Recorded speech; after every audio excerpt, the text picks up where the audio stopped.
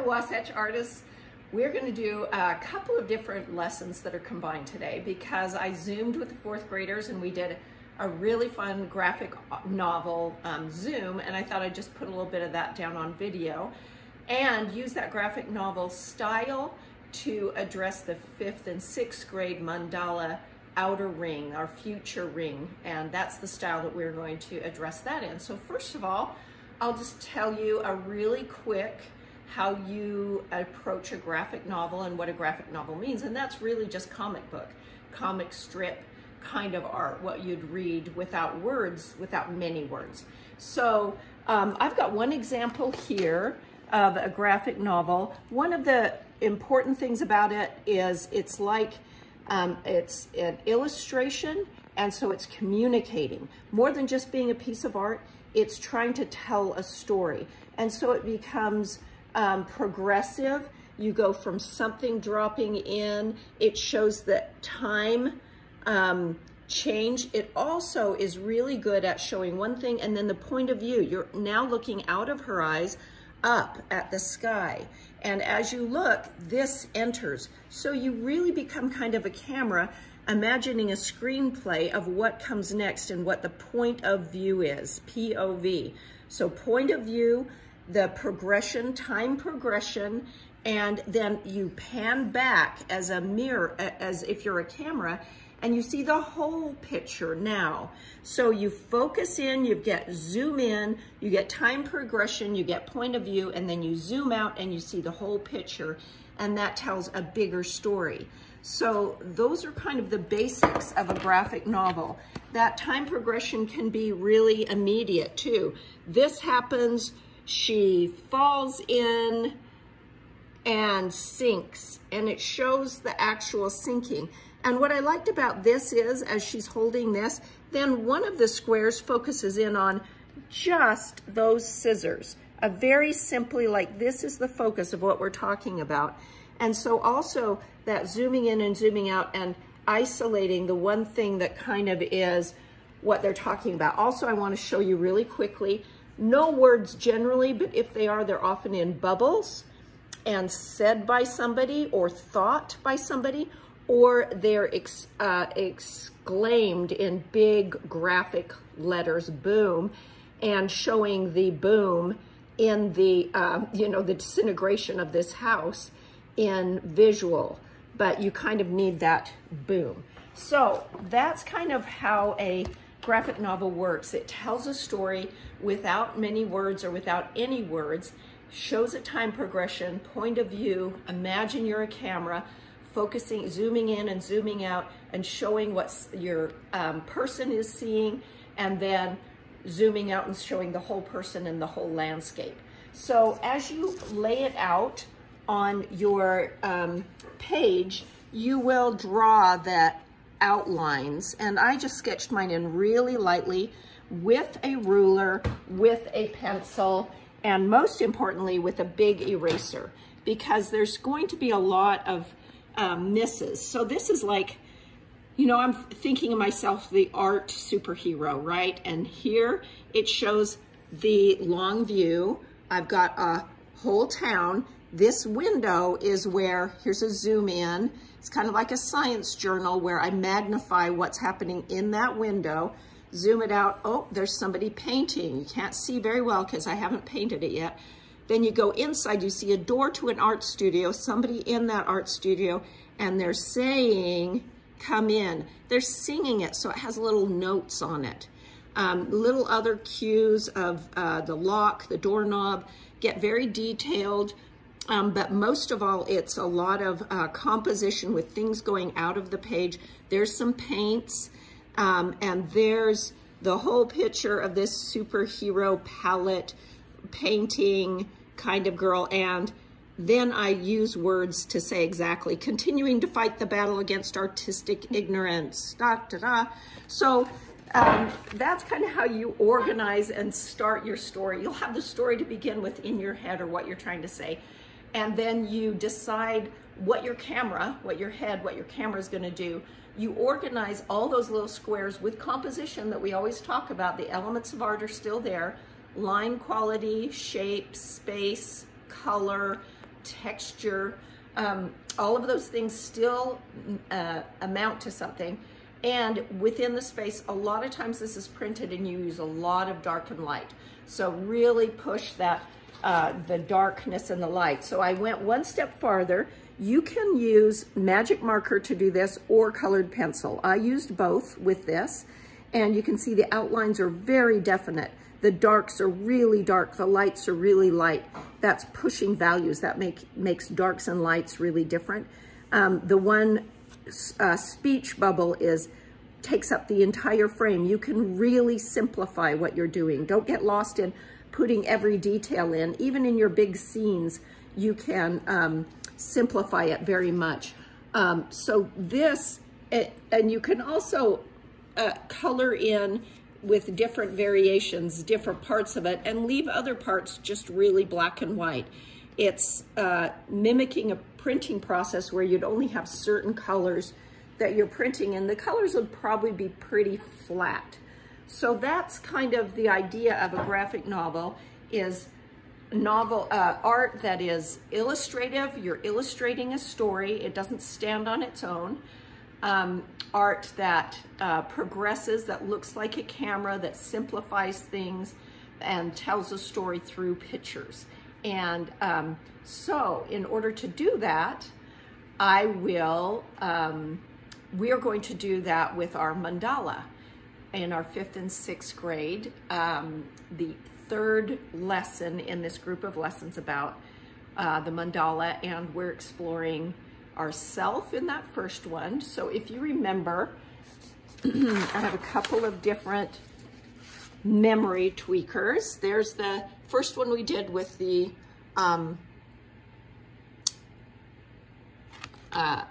blind contour. It was our self-portrait and we painted it. That goes in the middle, that's self. The next one was community, and we explored community through 1-point perspective and drawing things in our community, adding little bits of map that were part of the community. So this outside piece is going to be part of a graphic novel style, and we're exploring the future. So first, I always have you brainstorm, what are the things that you're going to talk about with your future? We want you to think about, what do you want to be or do? Number 1, this may be broken up into 3 or 4 sections around this circle that you're drawing. Number 2, what characteristic will help you accomplish this? So in mine, I was starting to sketch and think about it, and powerful came to mind. So I'm writing that characteristic. That's really hard to illustrate with a picture. So you use your words in an illustrative way, in a graphic way, to just say it. What is that characteristic? So I put that in to begin with. What do you want to leave behind? What is your legacy? So we also talked about, what will you do to make the world what you want it to be in your future? So if you're talking about the future, I want the world to be, fill in the blank with whatever word.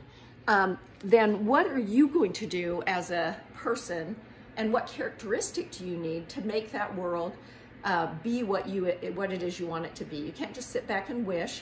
So we're going to put that all in this graphic novel illustration to show, to be able to show the progression of time, to focus in on what's important, and to, use your skills as a graphic artist.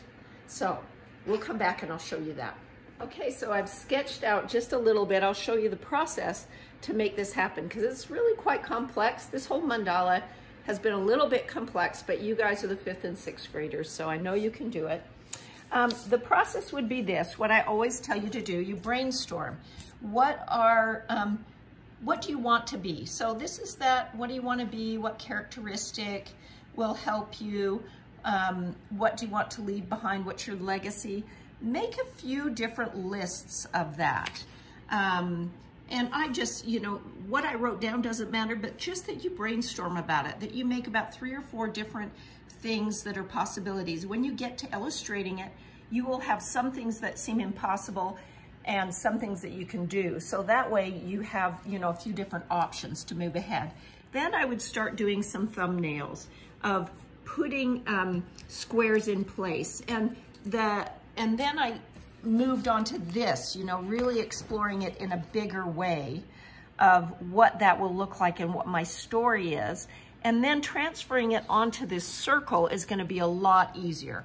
If I've done it this way and kind of decided how my story progresses and what size, I like the variation in size and shape of my squares, I want you to transfer that onto your circle that goes around. So this is eventually going to look like this, my self-portrait that goes over my community piece. And then this outside part is my graphic novel piece about the future. So I want you to vary the sizes. Remember, big things, little things, medium-sized things. Also, within the square itself, you could make another square. I've got a square with a big boat planned out here, and I don't know how to work out, but then I did a little square inset where I put in and of itself a little sailboat.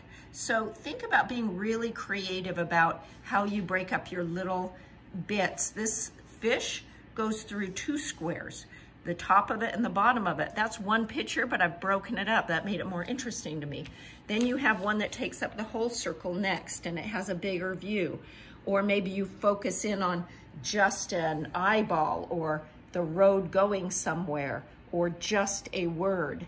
Especially when you're talking about the characteristic that will be crucial in making you who you want to be in the future.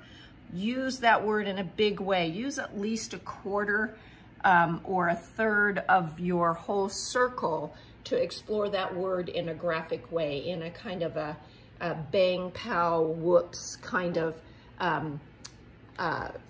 font. And, you know, bring it up, give it space and texture and color and all those things that will make that important. I'm kind of exploring my artist self with a palette and brushes and frames of painting, and then put myself somewhere of what I'm going to paint. And then I'm getting to the place where, how do I make the world different? What do I want the world to look like? And I haven't done that yet. I'll try to post a picture when I get that part done, but that will get us on the way there. And when I Zoom with you, we'll get into a little more detail about how to really apply those graphic novel rules, and how to be a camera, and how to zoom in and out and use all the elements of art. Right, so I went and finished the part of the outside future ring of the Mandala project that we're doing for 5th and 6th grade. Remember, we did the self-portrait for the middle part. The next ring was community, and those will fit like this. And then the next ring is in the future. So what do you want to be? What characteristic will help you accomplish this? What do you want to leave behind as your legacy? And what will you do to make the world this way? Kind of an indication of your future and a characteristic. So I filled in with colored pencil. You could do it with marker. I think there's a lot of different ways. Marker makes it a little more graphic looking, but I was doing it with colored pencil to give a little more variation. I didn't completely finish with what the world is going to look like or how that works. I got this far with it to give you an indication of how that graphic novel will look around a circle, and how you can split up different things in a couple of different panels. I put my real graphic word powerful as far as, you know, what it would take to make me this creative artist that I decided. Had a brainstorm, of course. And what I don't love very much is I wasn't really careful about making that word stick out and making the background be really a different value. So I'm not loving this, but you'll do a lot better, and you can experiment with your sketches. But this is kind of a sound bubble of what I always say and how you say it, and where I'm painting, what I'm painting, the creative process, kind of finding visual beauty and the freedom of expression. And I'll figure out what that looks like in these last panels and finish it off. But I wanted to show you it that far and get this posted for you to be able to get started on thinking about your future ring. and graphic novels and how that'll all fit together. Can't wait to see you at Zoom.